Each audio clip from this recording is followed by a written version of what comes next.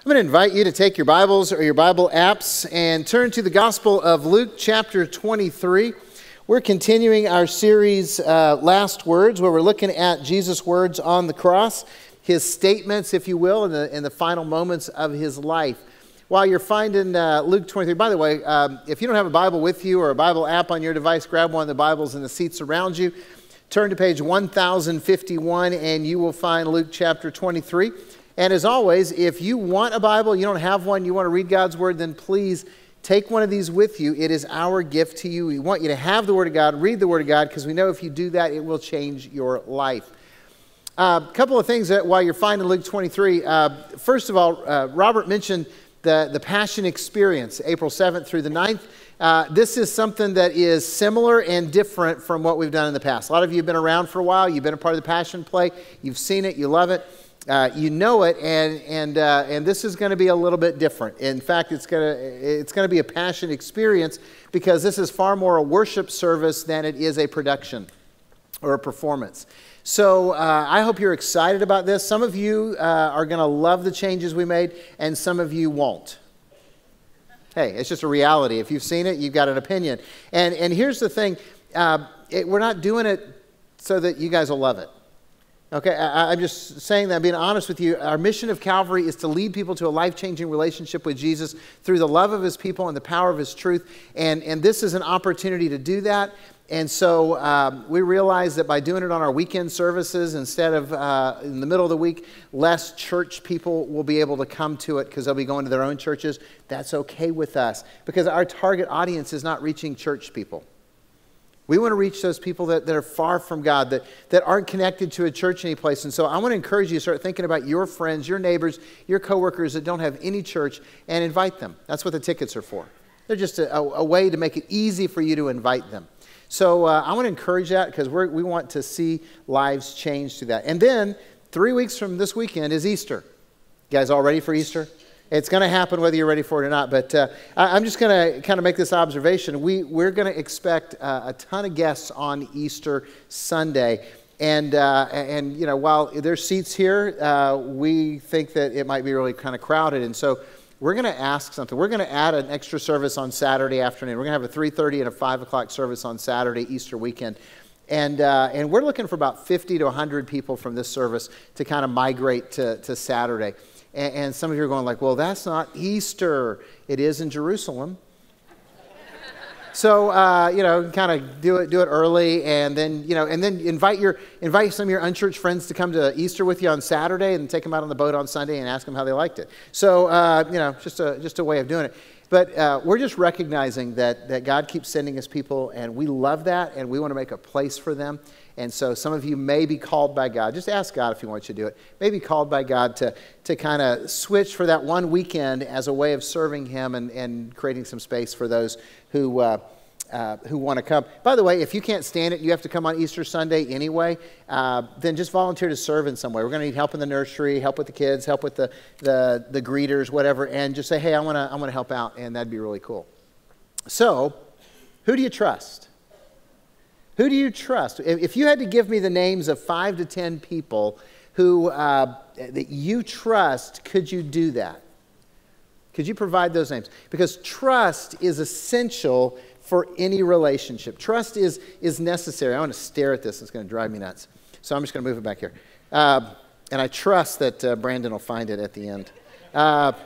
If not, yeah, you'll find it. He's sitting right there, so he'll find it. So are you staring at that too, thinking, oh, I should have moved that because I didn't move it? Yeah, anyway.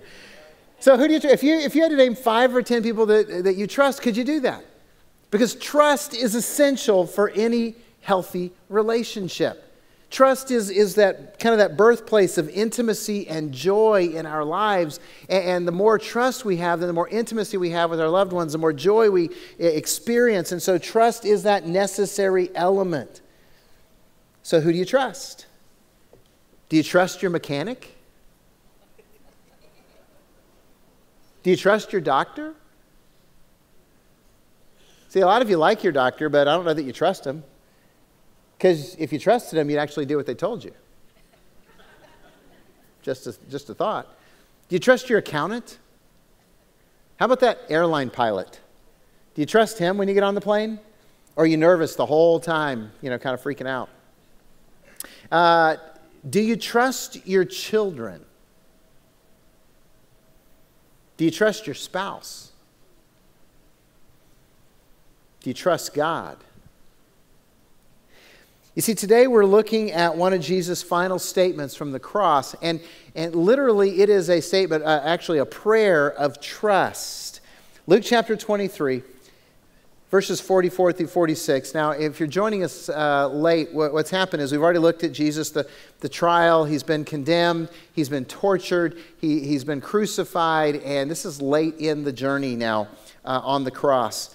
It was now about the 6th hour, and there was darkness over the whole land until the 9th hour, while the sun's light failed. And the curtain of the temple was torn in two. And then Jesus, calling out with a loud voice, said, "Father, into your hands I commit my spirit."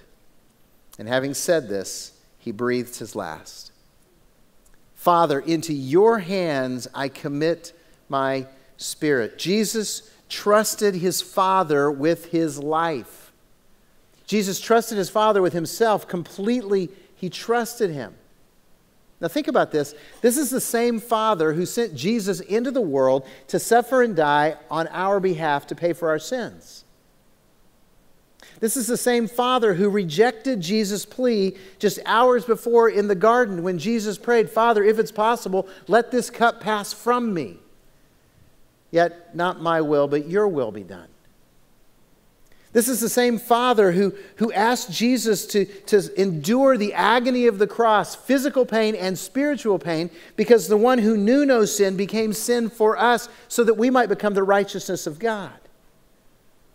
And yet, even through all of that, Jesus trusted the Father, and he issued that statement of trust in God, "Father, into your hands I commit my spirit." So today, do you trust God? Now, most of us are followers of Jesus. And most of us here already believe that Jesus is the Son of God, the Savior of the world. We believe that he died on the cross to pay for our sins. He was raised from the dead. And we've made a commitment to follow Jesus with our lives. And so the easy answer, the church answer, is what? Yeah, we trust God. Of course we do. We're trusting God with our death, right? We're trusting that God has forgiven us of our sins through Jesus, and that when we die, we're going to go to heaven, and there's going to be a place for us because Jesus said so. And by the way, if you're a follower of Christ, that is absolutely true. You can trust Jesus with your death. You can trust him to fulfill his promise that heaven is your home. You're going to get a new body, new life. It's going to last forever. It's going to be better than anything you can imagine in this world. So we trust God to take care of eternity. But until we're in our dying moments, do we trust God? Or really better yet, will you trust God? I want to ask you 4 questions about trust. And really what I hope happens today is you'll just simply look at this and evaluate your life and really figure out where your trust level is with God and how that's impacting your relationship with God, because without trust, you're not going to have a healthy, dynamic, growing love relationship. So first question, will you trust God with wisdom? Will you trust God with wisdom? Proverbs chapter 3, verses 5 and 6, a very popular verse. You may know the verse even if you don't know where it's found. "Trust in the Lord with all your heart and do not lean on your own understanding. In all your ways acknowledge him and he will direct your paths." It's a great verse. If we trust God and don't try to figure out life on our own, and we follow God's wisdom and counsel, he's going to guide your life. And we love this verse. We quote it. We put it up in our homes, as a framed verse. We write it on graduation cards because we think the next generation needs to get this. And generally, we ignore the counsel ourselves. You see, if we trust God, we will live according to biblical principles and commands. That's why we encourage you to read this book. That's why we offer this book as a gift to anybody who needs it, because we know if you read God's word and understand God's wisdom and apply it to your life will be changed for the better. This is God's wisdom. Do you trust him with it? Here at Calvary, the way we put it is this: we believe the Bible is the inerrant, inspired Word of God that tells us what to believe and how to live. That's God's wisdom. So we got to read it, and then we've got to actually practice what we read. Put it into practice. So do you trust God with His wisdom when it comes to forgiveness? Because God says in Ephesians chapter 4, be kind and compassionate to one another, forgiving each other, just as in Christ God forgave you. Now, do you trust God enough to forgive the heinous acts that have been done to you?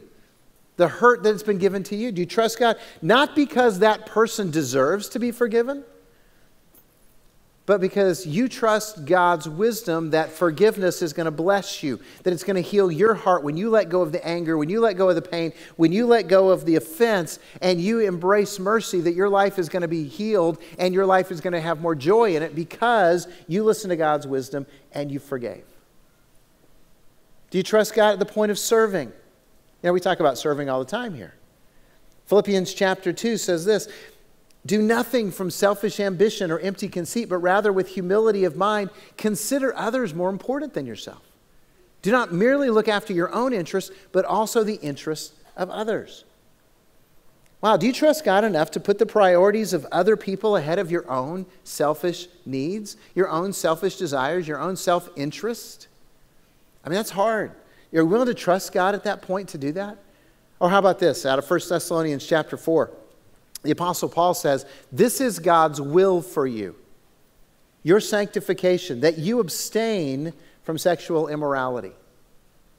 That's pretty blunt. God just kind of says, hey, my will is for you to be pure in your relationships, which means that, you know, premarital sex is wrong, extramarital sex is wrong, pornography is wrong. It's all going to hurt your life. And so many times we just kind of go, well, you know, God just doesn't understand the world we live in. God just doesn't understand how we're supposed to relate to one another, and that's just the way it is. Really? Is it? Or are we making a choice to, you know, reject God's wisdom for our lives?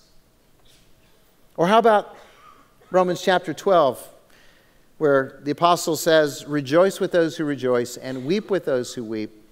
Bless those who persecute you. Bless and do not curse. Have you ever considered how much better your life would be without envy and jealousy poisoning it? Without you always comparing what other people have and wanting that, and instead just simply celebrating with people when they have success and grieving when they have loss and refusing to respond in kind to the people who attack you? That's God's wisdom. Or do we trust God enough to actually do that and allow Him to provide? Or how about 1 Thessalonians chapter 5, where it says, rejoice always, pray continually, in everything give thanks, for this is God's will for you in Christ Jesus. Do you trust God's wisdom enough to refuse to whine and complain about life, about your situations, about circumstances, and to give thanks for God's blessings? Or how about, well, just that subject of love? Because we all know that God wants us to love. We all, you know, quote it easily, love one another as Christ has loved us. Okay, we get that. We're supposed to love our neighbor as ourselves. What about 1 Corinthians 13:4, where the apostle says, love is patient, and love is kind, and it does not envy, and it does not boast, and it is not proud, it is not rude, it is not self-seeking, it is not easily angered, and it keeps no record of wrongs. Do we trust God enough to love like that? You see, we have to decide, are we going to trust God's wisdom? Because trust all begins with God's wisdom. If we're going to trust God, we've got to believe Him, and if you believe Him, then you'll do what He says, because you know that your life's going to be better if you do that. Because if we listen to the Proverbs, it says, if we trust in the Lord with all of our heart and we don't lean on our own understanding, and if all of our ways we acknowledge Him, then what's God going to do? Direct our paths, which leads us to the second question. Will you trust God with your plans? Will you trust God with your plans? Another verse we love to write on graduation cards and encourage young people with, Jeremiah 29:11. For I know the plans I have for you, declares the Lord, plans to prosper you and not to harm you, to give you hope and a future. We love that, don't we? God has a plan for you, a plan to bless you, to give you hope and a future that is awesome. And we have plans for us, don't we? We got plans for our lives, big plans. We know how we want our life to be. We know how we want God to bless us. Can I just share with you a real simple truth that you probably already know, but maybe you haven't admitted yet? Nobody's life turns out like they plan. Nobody's does. I guarantee you, nobody plans for tragedies. Nobody plans for accidents. Nobody, absolutely nobody plans for betrayal. Nobody makes plans for losses. Nobody plans to grieve the loss of their spouse or their child. And yet we live in a broken world that is dominated by sin, the sinful actions of others, ourselves, and the just random sin that's out there that poisons this world. And so we experience that, and God redeems our brokenness. God redeems our pain, our losses. God redeems the betrayals, our failures. And He leads us to hope and a future if we trust in His plans, if we follow His plans. Here's what we don't often acknowledge when we quote Jeremiah 29:11. You know, we love saying, God has plans for you. I know the plans I have for you, plans to prosper you, not to harm you, give you hope and a future. And we know that He said that to God's people, but here's what we often don't acknowledge. He said that to God's people who had just suffered a terrible military defeat. Their capital city had been destroyed. Their nation had been destroyed. And He's saying this to the people who are captives, who are slaves, who've been moved to a city about 1,000 miles away. And they want God to rescue them. And God says this, I'm not going to rescue you. I want you to plant your life there. I want you to build your lives there. I want you to give your kids in marriage. I want you to have babies, have grandbabies. You're going to be here a while. And I know the plans I have for you, plans to prosper you, not to harm you, to give you hope and a future. It's not your plans, it's my plans, says the Lord. So here's my counsel to you. You got plans. Awesome. Bring them to the altar, lay them down before God, and kill them. Go ahead and grieve the loss of them now. It's better that way, because here's the truth. God's plans for your life are better than your plans for your life. God's plans for your life are better than your plans for your life. I know of what I speak. Let me just go ahead and confess a little bit about how just ridiculous and moronic Chad Garrison's plans for his life were. I came to Calvary as pastor in 1992, and my plan, my brilliant plan, was to be here about 3 or 4 years, and, you know, because it's the first church I ever pastored, and make a bunch of mistakes, learn how to do this, and then move to a bigger church in a bigger town. You know, or sometimes what I used to say is a real church in a real city. See how ignorant I was? And through the years, there were times when I would ask endlessly, God, when are you going to move me? God, where are you going to move me next? You know, what's going to happen next? Why are you doing this, God? When are you going to get me out of here? And basically, the only thing I did right through that was I just said simply, God, your will be done. I'm not going to do what I want. I'm going to wait for you to act. And God kept me here. And thank God He didn't listen to the moronic, idiotic suggestions of my plans. Because God's plans are so much better. I've had the privilege for almost 25 years of being the pastor of Calvary and watching God change countless lives and build this wonderful church that I get to be a part of. And God's plans are better than our plans. I don't care who you are. I've got blessings I don't deserve because His plan is way better than my plan. I never imagined how good His plans could be. And that's true for all of us if we trust God to lead our lives. So will you trust God with your plans? Third question. Will you trust God with your money? Will you trust God with your money?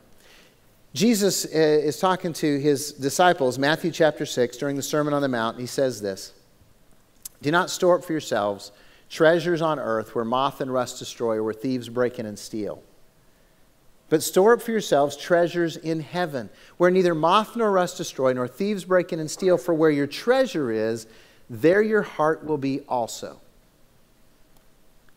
Jesus counsels us when it comes to money, because this is where our faith gets real. This is one of the biggest challenges for us to trust God and trust His wisdom. And God knows it.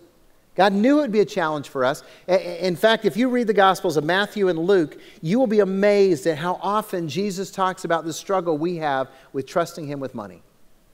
It is prevalent in chapter after chapter after chapter. In fact, this might be the most difficult wisdom of God to apply to our lives. It's a challenge to trust God. Will we trust God to take care of our needs? So what does it mean to trust God with your money? I was writing this and this joke popped into my head that I'd heard years ago. So I'm going to tell it to you. I don't usually tell jokes, but maybe this is inspired. I don't know.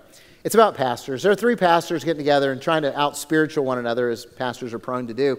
And so they're talking about their generosity and how they figure out what to give to God. And so one says, well, here's what I do. I draw a circle on the ground. I take my money, I throw it up in the air, and everything that lands in that circle I give to God. The other pastor goes, well, I draw a bigger circle, and I throw my money up in the air, and everything that lands outside of it I give to God. Third pastor says, you guys are both faithless. I don't have any of those stupid circles. I just stand there before God, I take my money, and I throw it up in the air, and whatever God wants, God keeps. Now, that is not the recommended way of trusting God with your money.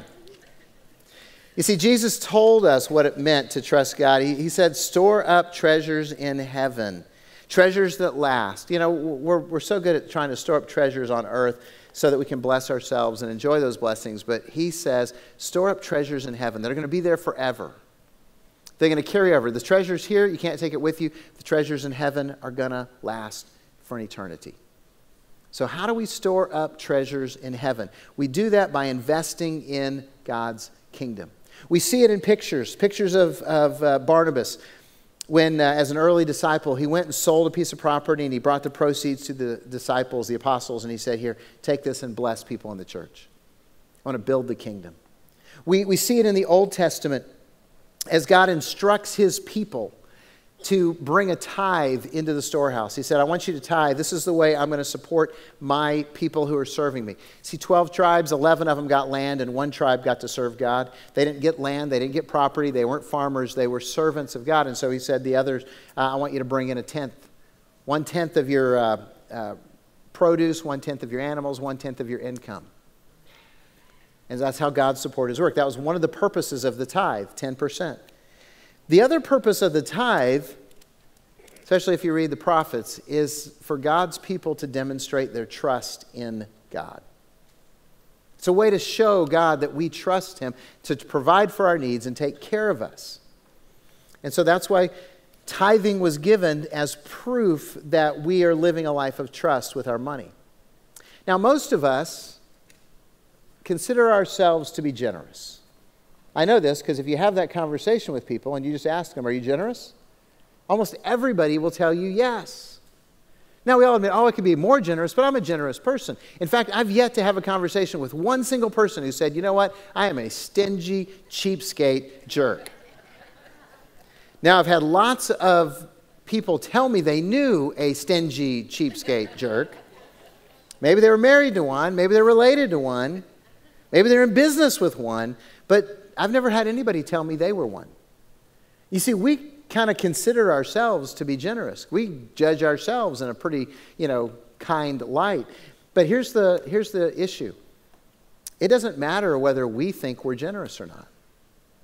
What matters is if God declares us generous or not. How do you know if God's going to declare you generous? Well, He gives us the tithe as a standard. If you don't know if you're generous, then do this. Look at your tax return.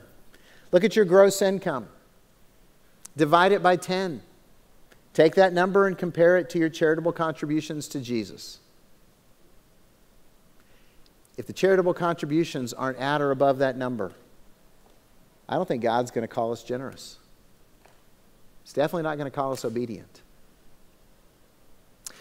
I recently heard a statistic that the average American church member gives 2.14% of their income to the church. 2.14%. Which means that the average American church member is not trusting God with their money, which may explain why the average American church is dying. May explain why we're not having the impact on our culture that we have, because we're living lives that say, we don't trust God. You should trust Jesus to save you, but I don't trust God with my money. Now, I don't know where you are on that journey. I don't know where you are on that continuum. I don't know whether you give nothing to God or whether you are incredibly generous, way beyond 10%. But you have to decide, will you trust God with your money? Will you trust Him more than you're trusting Him today? So will you trust God with your money? And finally, will you trust God for salvation? Will you trust God for salvation? John chapter 3, Jesus, again talking, says, "For God so loved the world that He gave His one and only Son, that whoever believes in Him will not perish, but will have eternal life."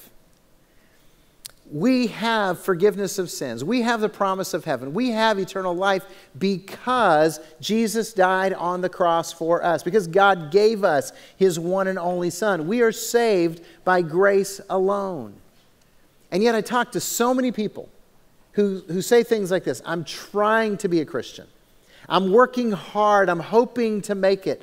And they say this: I'm afraid I'm not good enough. That's usually where I chime in and say, well, I agree with you. You're not good enough. None of us are good enough. The Bible says that. I love to affirm people's theology. And so when you say you're not good enough, guess what? The Bible agrees with you. There is no one righteous, not even one. For all have sinned and come short of the glory of God. That's what Scripture affirms of us. None of us are good enough. None of us are qualified to get to heaven. That's why we need Jesus. Every single one of us in this room needs the grace and mercy that we get from trusting Jesus to save us. Every person that you meet out in the community needs the message of Jesus to give them hope and life. That's how they're going to be forgiven. That's how they're going to attain heaven. That's how God makes it possible for us to be with Him forever as sons and daughters of God. It's by accepting the love and mercy of Jesus. It is not by trusting Jesus and being good. It's not by trusting Jesus and joining a church. It's not by trusting Jesus and serving or giving. It's just Jesus. He's the one who saves us. It is by His sacrifice and His love, and all we can do is accept that love and mercy. And so today, some of you need to relax and rejoice in God's grace. You are so tired and you are so fearful that you're not going to make it. And I'm just telling you, if you've trusted Jesus, then His promises are good, and you know that heaven is your destiny. Now, if you're sitting here and you have not experienced a life-changing relationship with the Son of God, then I don't want you to have peace. Because you shouldn't have peace, because you need to go ahead and trust Jesus to be your Savior. And at the end of the service, there are going to be people of our prayer team right here at the front. You can talk to them. There are going to be pastors at the connection centers. You can talk to us. Or you can just simply bow your head right now and say, Jesus, I need you to save me. I need you to change my life. I can't do this on my own. I'm tired of trying. And He will give you life. That's His promise. But it all begins when we trust Jesus to save us. And we stop trying to validate God's love for us. We stop trying to earn God's love for us. And when we surrender and the grace and mercy of God washes over our souls, you know what happens? We are filled with such joy and gratitude that we want to serve God. That we want to show up in church and celebrate the life we have. That we want to give because of what God has given to us. It's all about the motivation that tells us who we're trusting for that salvation. So, will you trust God? He is good, and He is your Father, and He wants us to trust Him. He wants to direct our paths. He has plans to bless us and to prosper us. Will you trust Him? Let's pray.